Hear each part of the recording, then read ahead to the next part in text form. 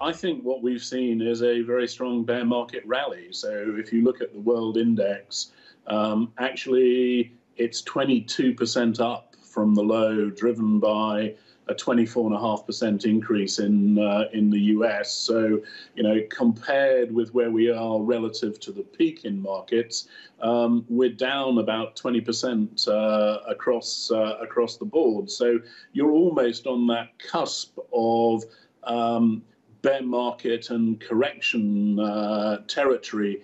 So, I think we have passed the point of maximum panic, but I still feel, given the numbers we saw yesterday and the numbers we've yet to see in earnings, that we've yet to hit peak pessimism. And I think, full credit to the authorities for acting quickly and swiftly and ameliorating this impact. But I certainly feel that this is a classic bear market rally.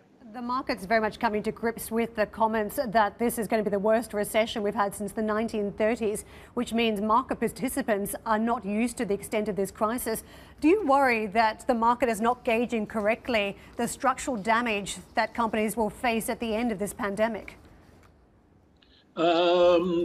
I think the first thing to say, look, there is 20% down. There's an awful lot of bad news already in the price.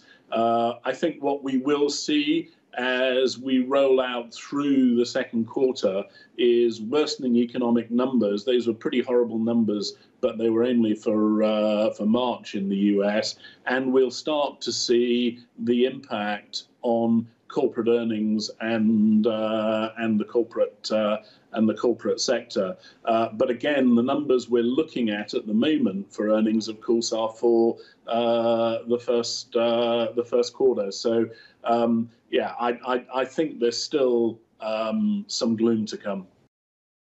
Hi, I'm Joanna Bersecci, and thank you for watching. You can check out more of our videos by clicking on the boxes on the screen. And don't forget to subscribe to our channel for more from CNBC International. Thank you for watching.